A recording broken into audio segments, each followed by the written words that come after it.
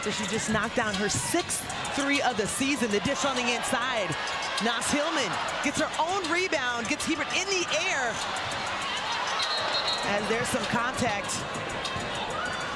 It's going to go against Atlanta.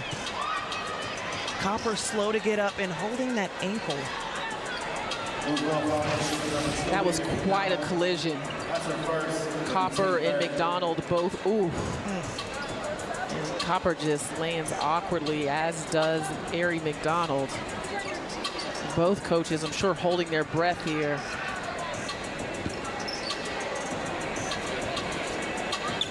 And Copper has not gotten up yet. Like she tried to relace the shoe. Yeah, that right ankle definitely folded. Looked like she also got hit in the mouth. There were a number of things happening. Yep, right there. Her right leg. Very awkward. She got up moving everything. The shoulder, the jaw, just a very tough collision. So she'll come off the floor.